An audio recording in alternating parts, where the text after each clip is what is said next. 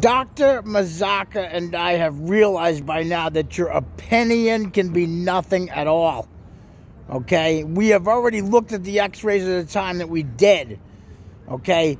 He knows exactly what I'm doing is strengthening my shoulders in different areas of it around the injury, which is what's smart to do. People approaching me on the train thinking that you're going to take luggage or hit me or something like that, you are definitely going to jail with your ass kicked in. Don't you ever even think about it.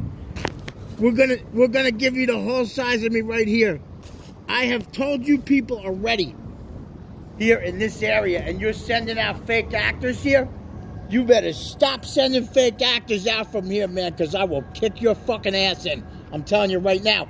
I have had this problem. I've had to actually leave this area with a hand surgery to come back because nobody would do the shoulder surgery at all. Okay?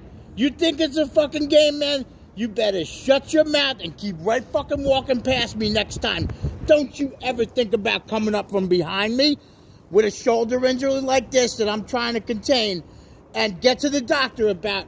I'll fucking kick your fucking ass in, man. I'm telling you right fucking now.